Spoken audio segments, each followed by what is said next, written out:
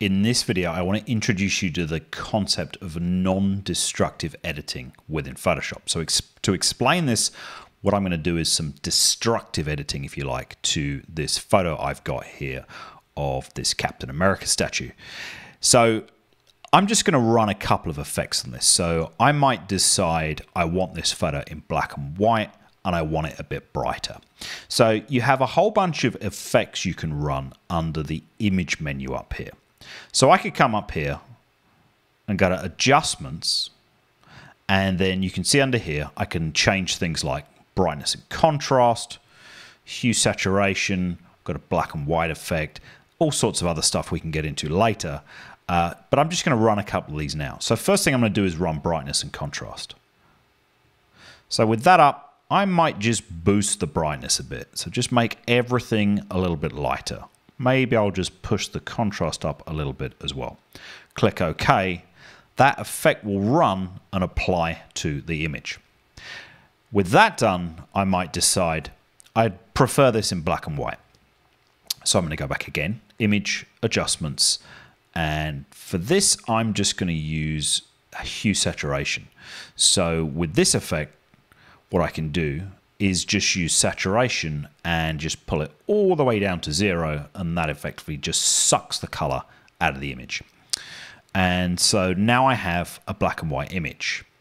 Now both those changes have applied one after the other and they're locked. So if I now save the file, I can't go back from that. This will now be a black and white file and there's nothing I can do. If I decide later on, oh, I want to go back and change the contrast and I prefer to do that before it was black and white, I can't do that. I've locked things in.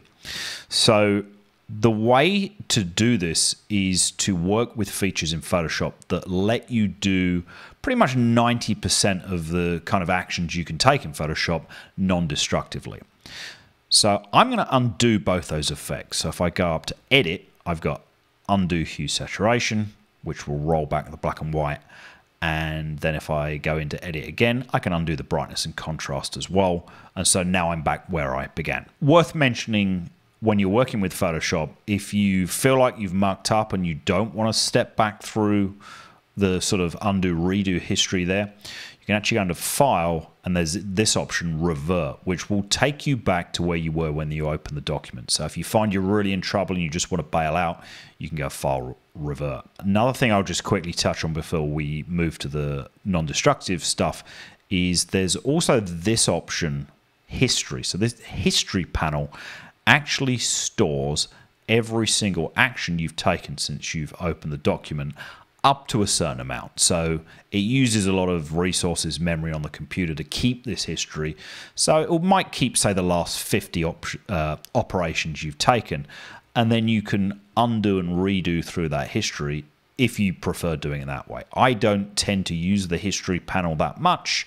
I pretty much just do undo, redo, and work with it like that. Having done that, I've reapplied our effects. So let's just go back to Open. So now what I'm going to do is I'm going to do exactly the same thing, but I'm going to do it in a non-destructive fashion.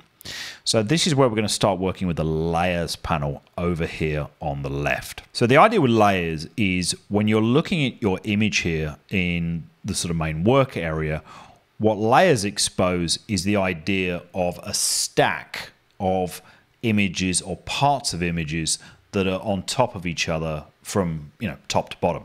So if I wanted to type text on here, draw a box on here, I can add those as individual layers and work on them independently.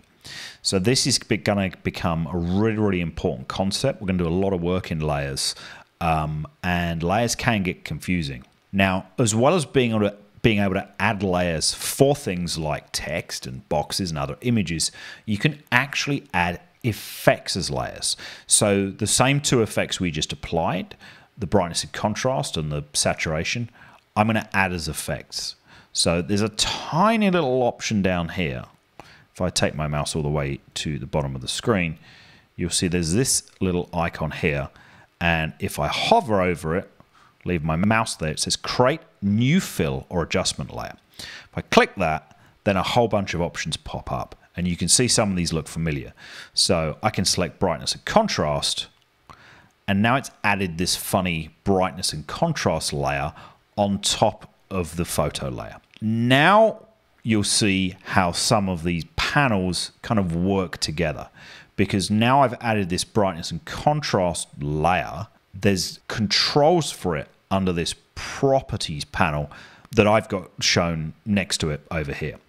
So as I click between these two different types of layers, you can see the properties panel changes based on the type of layer I've got selected.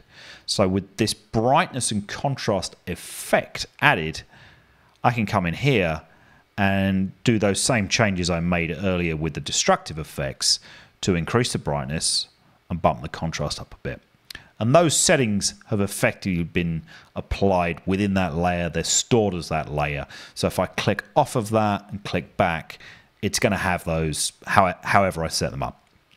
Now I've got that, I'm going to apply our black and white effect by coming down here again to that same button, click that, and I'll click that hue saturation effect.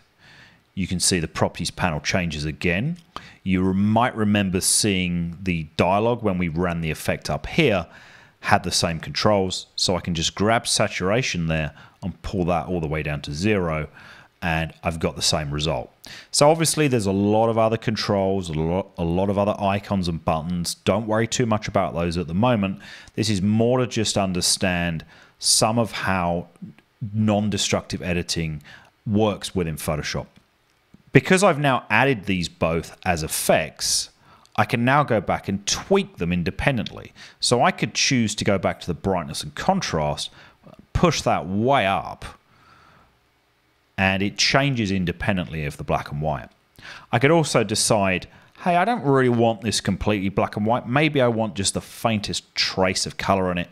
So just bring that saturation up a little bit, and you can see there's just sort of hints of the original color seeping back in. So this is the power of non-destructive editing. Another thing I could do is in the layers panel here, I'm going to come down the bottom again. You can see over on the right here, there's this button. This will create a new layer. So if I click that, that's completely empty. There's nothing on it. Now what I'm going to do is come over here, and I think I'll select the brush tool. And that's going to just load up a kind of default kind of brush to paint with. And at the moment, it's going to paint with this green color that's selected down here in the toolbar. So don't worry too much about these settings. We'll do another video on how to change those.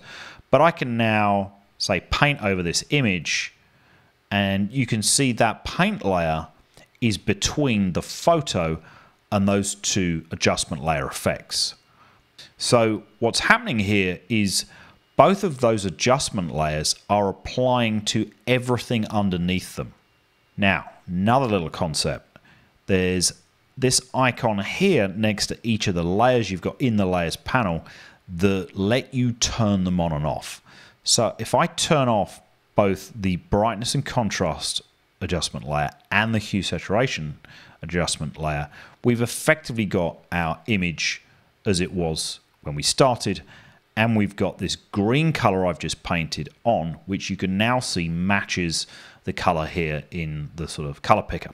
So by turning those two effects back on, you can see how they've applied to both that little dash of paint I've added and the photo beneath it. So all of that is because of non-destructive editing.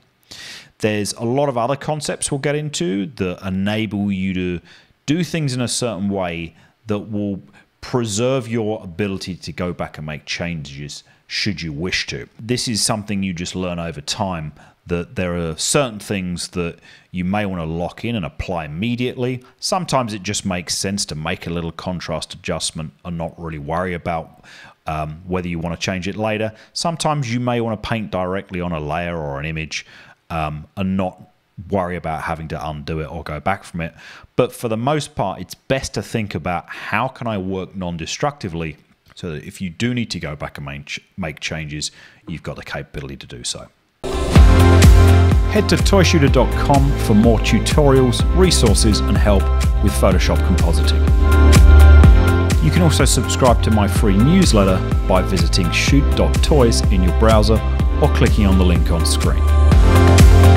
You can also follow my work on Instagram at instagram.com/shoot.toys. Subscribe to the channel to watch a special subscriber-only video, which you'll find on my channel page after subscribing. Lastly, you'll find links to all the places I've just mentioned in the description for this video below.